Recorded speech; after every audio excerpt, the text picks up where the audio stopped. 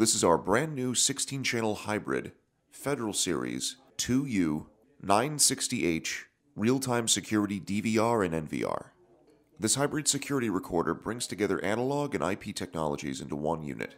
It will record up to 16 analog cameras and up to 12 16 IP cameras simultaneously, giving you a potential 32 camera configuration. This hybrid DVR and NVR is ideal for those who have existing analog cameras but want to incorporate high-definition IP cameras into your security system layout. This is a standalone unit, so it does not need to be connected to a computer to function.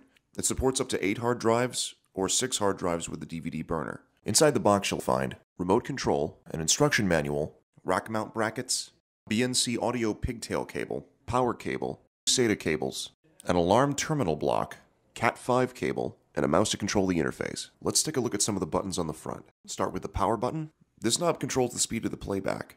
These are the playback control buttons.